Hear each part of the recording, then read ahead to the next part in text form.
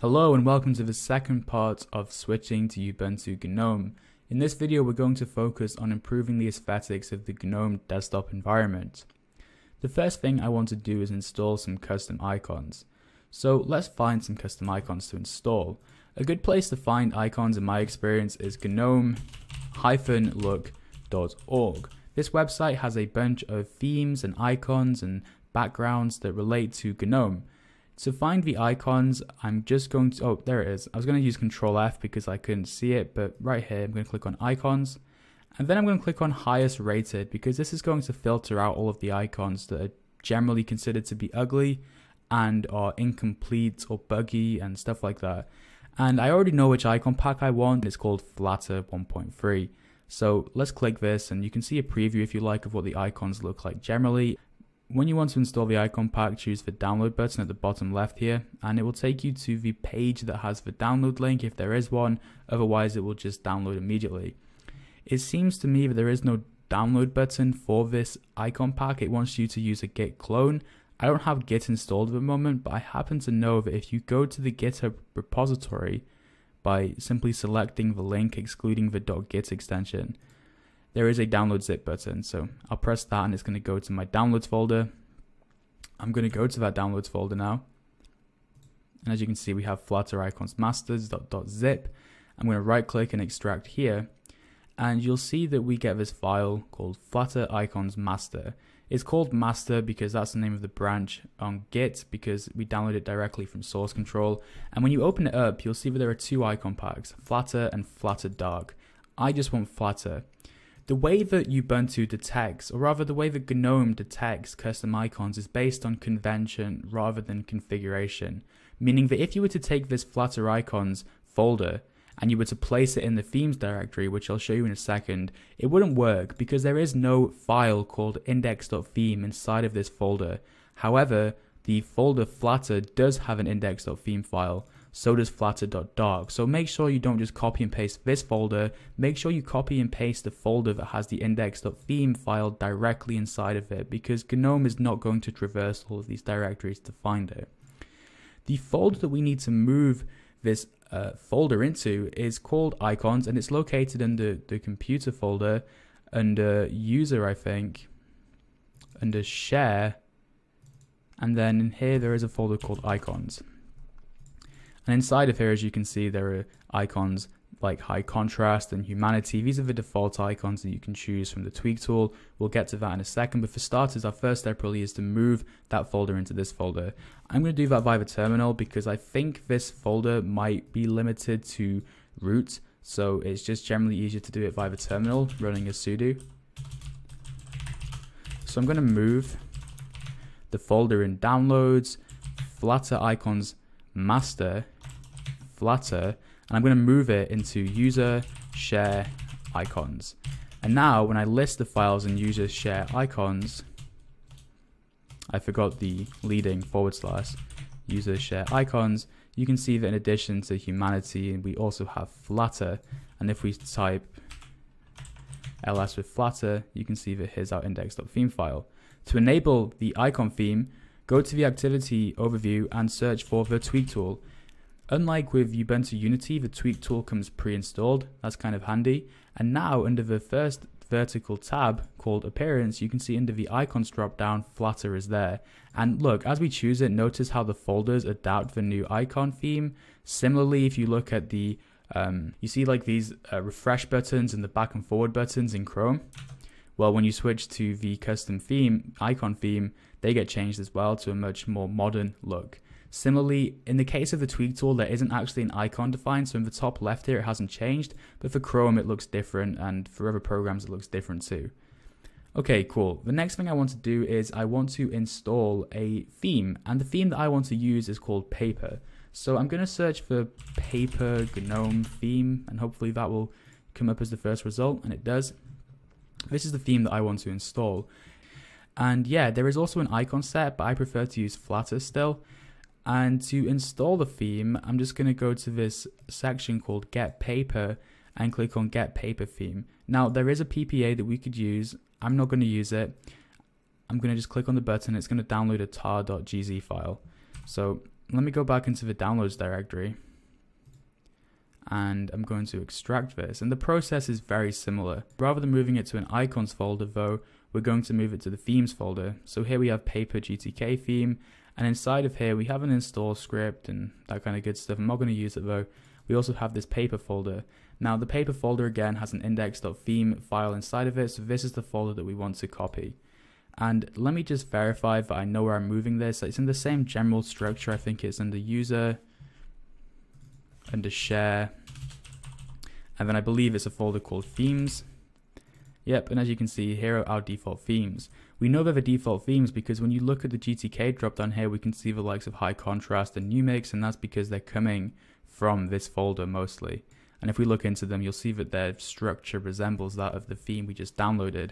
So yeah, let me go to the terminal again. We're still running under sudo, so I'm going to say move downloads paper GTK theme / paper. I want to move it to user share themes. And now let me just verify that's there by using ls. In fact, I'll use the AL flag to list them with more details. And as you can see, paper is now there. If I go to the tweak tool and I look at this drop down, there still isn't an option for that, and that is because we just need to restart the tweak tool. It's a bit irritating, but fine. And as you can see, we now have paper, and as soon as we choose that, our terminal color scheme changes, our windows change appearance, the control box looks different.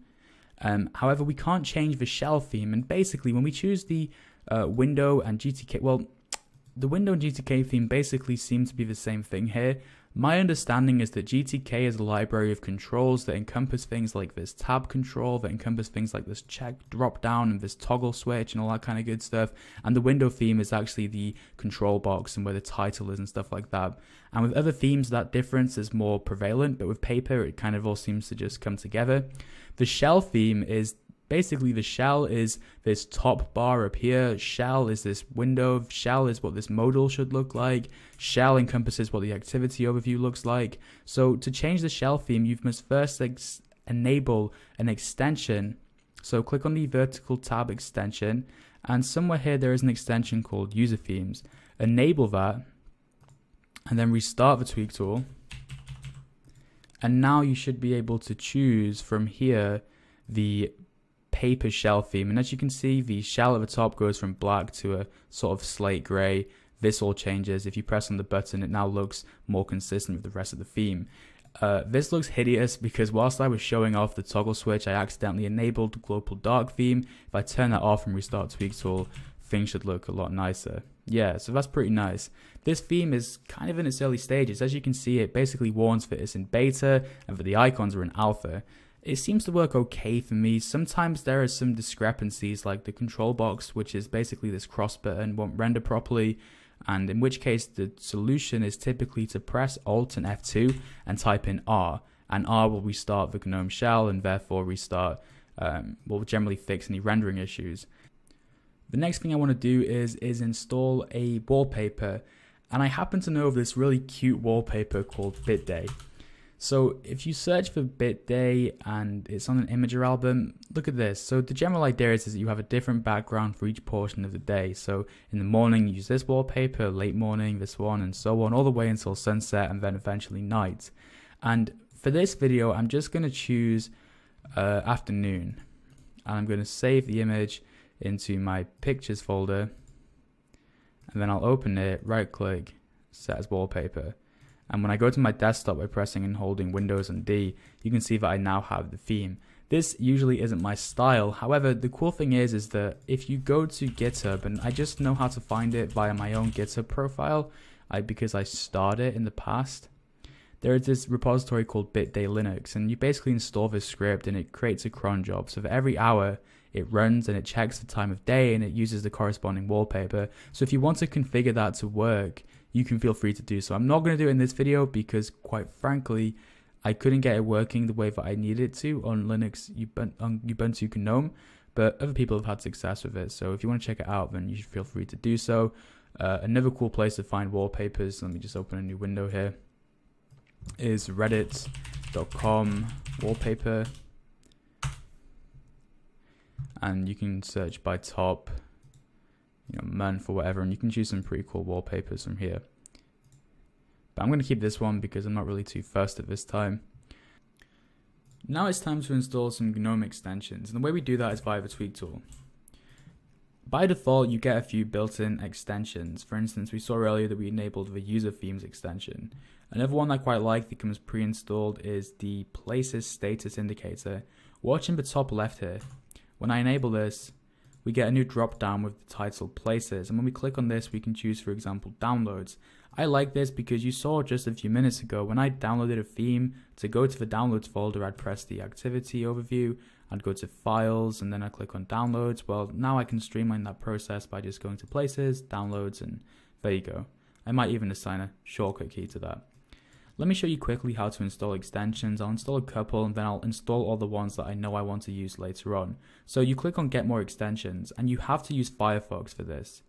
It will ask you if you want to allow the website to run GNOME shell integration. Click on allow and click on allow and remember if you want to remember that option. I don't see any reason why you wouldn't. And then when you refresh the page, that red error should be gone.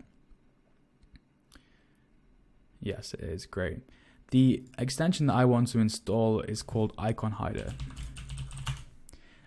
As you can see, in the top right here, we have this keyboard language drop down. I'm not a fan of that and I want to remove it. So I'm going to click on Icon Hider and then I'm going to enable it. And as you can see, it will ask us if we want to download and install it. I do, so I'll press install. And then we get this, I think it's called a accessibility icon, but we also get this little grid. And even though it did enable the accessibility icon, I'm going to disable it by, I'm not really sure which option it is offhand, but I do know that to disable the keyboard, it's this one, and now the keyboard icon is gone. But what is the, I guess it's that one, yeah, A11Y, whatever the relation is, I don't know. But now I've got rid of that keyboard icon. I prefer this grid, basically. I've just swapped one for the other. But yeah, it's great. And there we go. If you go to the extensions now, you need to restart the tweak tool as always. But now when you go to the extensions tab, you can see that we have Icon Hider, and typically you'll have the option to remove the extension if you want to. You can also click on settings and choose settings. So as you can see, the ones that I chose earlier have been applied, and there are various utils. You can even hide that if you want. Should I do that? I don't know. I quite like it actually. So yeah, I'll install a few more extensions that I want, and then I'll give you an overview of what they do. Alright, so I thought that I would have more extensions than this, but as I got to thinking which ones do I want, I realized that I don't use that many, and most of the ones that I do come pre-installed. So I use alternate tab for starters. So by default, when you disable this, and if you were to open a bunch of, for example, Firefox windows, let me just open 2.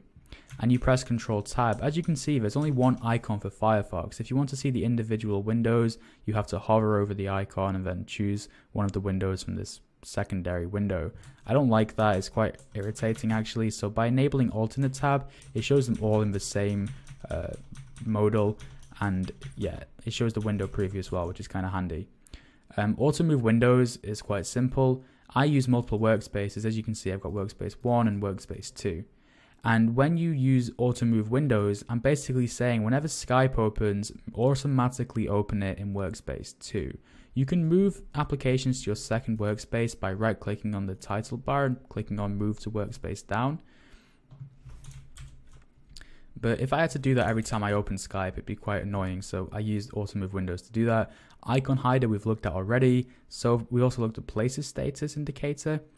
The only other extension I really use, I think, is workspace indicator, and that's what gives me this workspace indicator here, because when you have more than one workspace, sometimes more than 2, it can become a bit disorientating. You're like, which workspace am I on again? So it's just handy to have that. Just so you know, by the way, a handy shortcut, you can switch between workspaces by using Control Alt and then up and down keys. There are just a couple more things I want to change. Under Windows, I want to enable the minimize and maximize buttons. That's good. I also want to go to workspaces, and I want to uncheck this checkbox or toggle or whatever you want to call it. And I also want to maintain a static number of workspaces, and I want 2. And really, as far as customizing Ubuntu goes, or GNOME, I'm pretty happy with this. You know, a lot of people are going to want to install some kind of dock, like Dash the Dock or Simple Dock or Docky or Plank or whatever else you can think of. I don't use a dock because I rely quite heavily on my keyboard for my workflow, because frankly, if I want to open Chrome, for me it's just easier to press start and then type in C and enter. That's just a really quick way for me to open Chrome. You know, and if I want to view an overview of what I'm running, I prefer Control Tab or the Activities window. It just doesn't, I just don't like docks. It's a peculiar thing, I know, but I can never find a dock that worked well for me on GNOME. Anyway, that concludes part 2. In the next part, we're going to look at essentially pimping out our terminal, because the GNOME terminal is not that impressive. Thank you for watching.